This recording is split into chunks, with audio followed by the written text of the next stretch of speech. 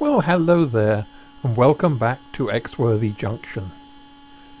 My railway is open again, after the blockade, to upgrade the point work at the country end of the station and replace the insulated frog turnouts with switched electro-frog ones.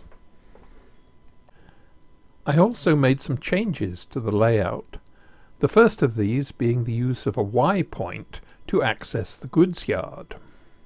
This allowed me to ease the curves into the goods yard, particularly those into the shed road.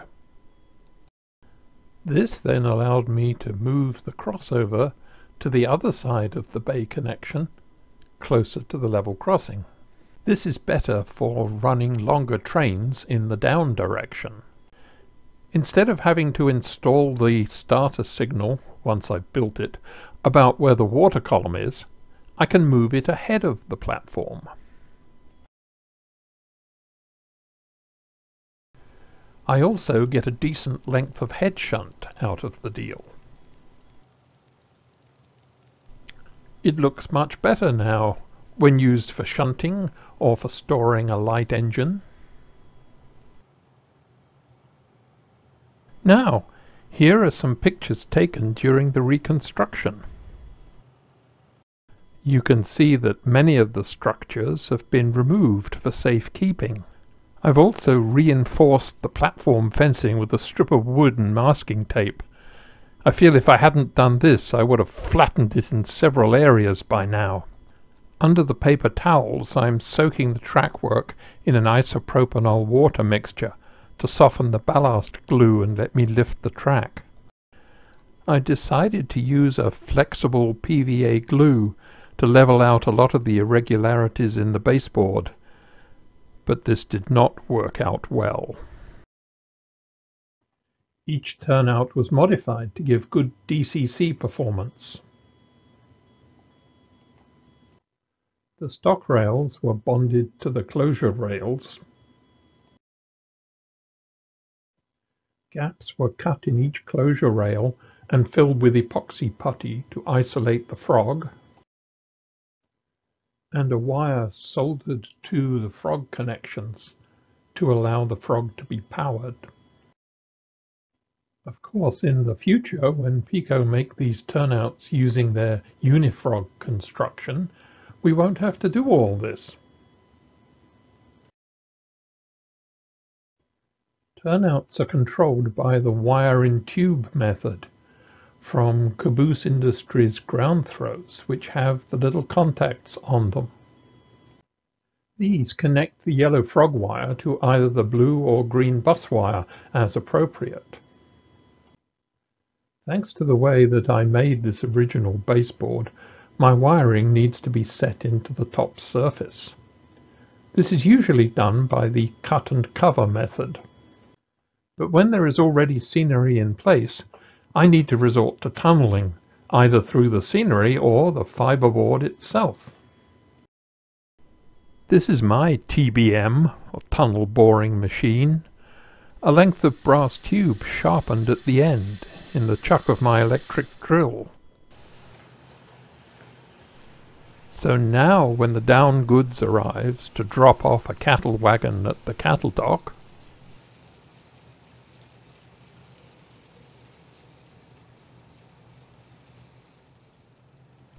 hello, what's this? A drone shot.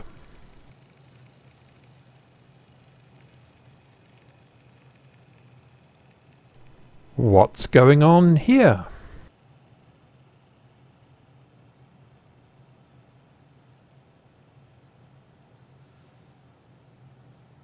Aha, I see.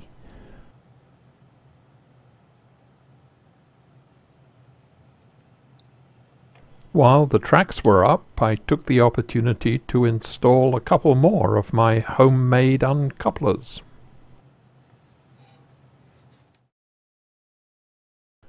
Here the pole pieces are activated by an electromagnet, made by wrapping magnet wire around a 1/4-inch steel rod core. These are buried in a slot cut through the baseboard between the rails. The one in the down line will mainly be used for dividing passenger trains. They will eventually be disguised as foot crossings.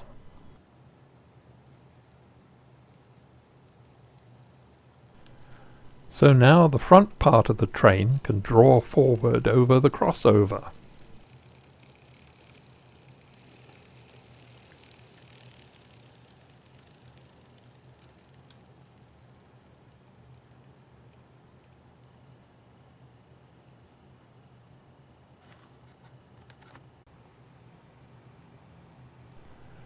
The train then sets back slowly and smoothly into the goods yard.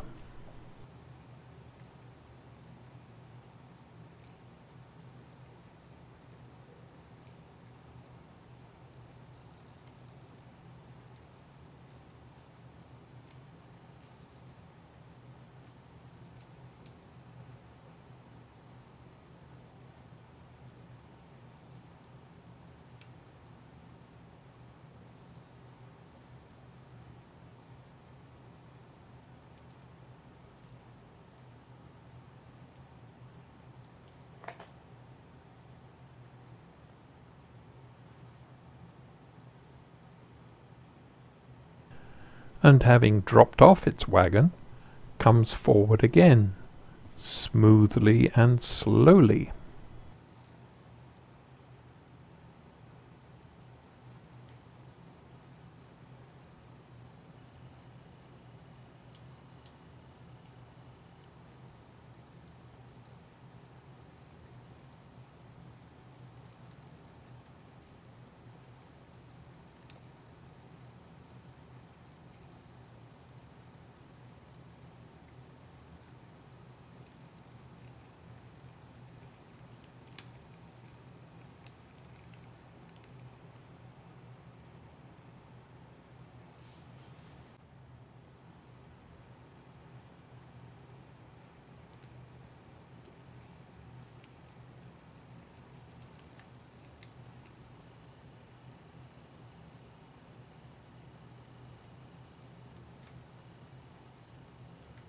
Ooh, maybe just a fractional hesitation there.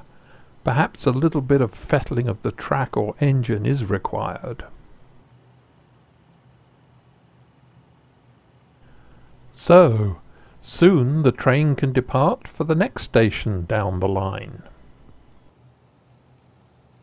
Well, thanks for watching, and I hope you'll come and visit Exworthy again soon, by which time I should have checked out all the track and ballasted it, and maybe even added the signals.